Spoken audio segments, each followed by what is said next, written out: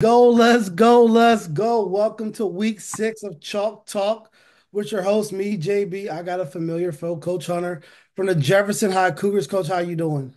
I'm doing all right. How you doing tonight? I'm doing great, Coach. Great to have you on here again. We covered you last week, and let's just get right into last week's game. You guys took on the Martinsburg Bulldogs, the number one team in the state, and you guys gave them a battle, probably the closest game that you've had with them in a quite some time. What can you take away from last week's performance? Just a lot of positives from that game. The kids came out, they fought hard, they played a great first half. Um, we were able to establish a running game, and then be able to use some of that play action and try to hit over top. Um, I thought we did a lot of good things. I thought we held up front pretty good versus their relentless pressure at times. I thought those were some positive defensively. I thought we got after it. We got some stops when we needed them in the first half. Able to not let them hit us with a whole bunch of big plays, being able to run them down from the backside or run them down. So I thought we did a lot of good things in that game. I just wish we had could finish the fight. We just couldn't finish. Well, Coach, a lot of people say, around the area, around the state, that when they play against Martinsburg, that name kind of like pushes kids back. What was the halftime like in your locker room going into the halftime, knowing that you guys were so close and it was a territory that the kids have never been in before?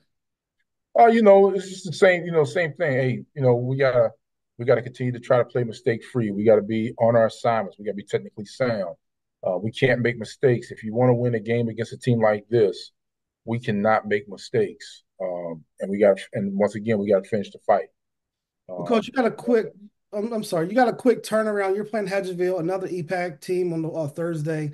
How has the week been in preparation, knowing that you're playing a week earlier than normal?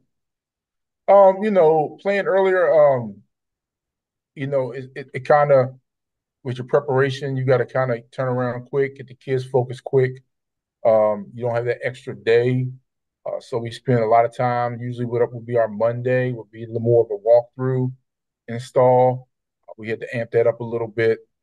Tuesday, we had to keep it going. Today's a walkthrough, which would normally be another one of our prep days and getting after it a little bit. So we had to today tone it back, go through it.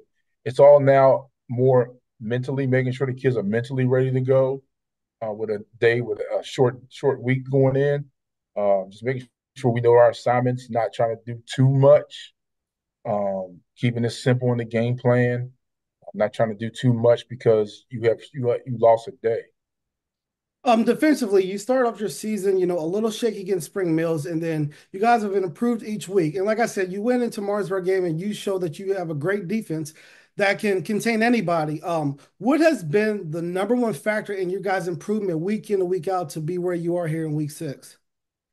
I just keep plugging away at it. The kids just keep wanting to get better and better. We do have some veteran ball players, but there's a lot of youth sprinkled in there.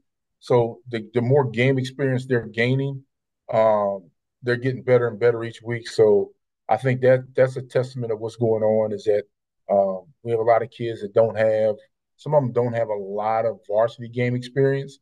So as that game now, I feel like that game now is starting to slow down for them, and it's coming to them now, and they're understanding things a lot easier. So I think that's a testament to that. And plus, the kids just want to continue to work hard and get better. Offensively, going into Thursday's night's game, what do you expect your offense to do that you have to pack with you to execute on a high level Thursday night? You're going on a short week. You're going on the road.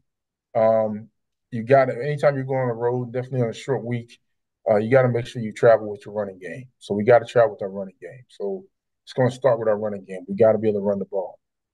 Well, Coach, I know on the last year we talked a little bit, even going into the playoffs, how penalties have plagued you guys a little bit, and penalties were big on both sides of the field last week. Have you talked to your team this week about things they can do to take away some of the self-inflicted wounds that you guys have been giving yourself here lately? I mean, that comes in the play of mistake-free football. Being technically sound, playing assignment football. If we play technically sound, then we're not going to get the penalties. Sometimes you're gonna accidentally maybe slip and grab a face mask, but the dumb stuff, the after play penalties, the personal fouls. Sometimes you got to understand blocking the backs. Sometimes you got to know when the guy's getting away from him, just let him go. There's no need to hold him. Just Oh, let him go. We'll take the yardage. there's no getting around this. You guys had a gauntlet of a schedule at the beginning of the season. At the end, it's kind of more favorable to you guys. Were you You said guys? that. You said that. Oh yeah, I mean, you played some pretty tough games the first four games. We knew that going in. What have you telling your team like down the stretch? Like, hey, let's get in position to get a good seeding in the playoffs where you got some games there where you guys can really, handle your opponent. But what are you telling them to be prepared for what's next to come? We just take each game one game at a time. So we take each game one game at a time, one opponent at a time, regardless of what you think about this team from the past or whatever it was. It's a new year, it's a new season. We're going to take this one team at a time. We take no matter who our opponents are, we need to take them seriously and go after them. We played a heck of a first four games, so with those first four games, I feel like we're battle tested against any kind of team that we're going to see. Um, just take everything at face value, go out and play our type of football, our game each week. And if we do the things that we know we're capable of doing, hopefully we should come out with a victory. Well, Coach, we wish you nothing but the best of luck here at Home Team Sports. We'll be covering you guys tomorrow at Hedgesville High School at 7:30. Thursday night, not Friday. Coach, we just wish you guys the best of luck. Be healthy. You know what I say on here. We hope that our kids succeed both on and off the field. Wish you guys the best of luck. Stay healthy and keep plugging forward. And I'll be sure to see you in here again sometime later on in the season. Thank you.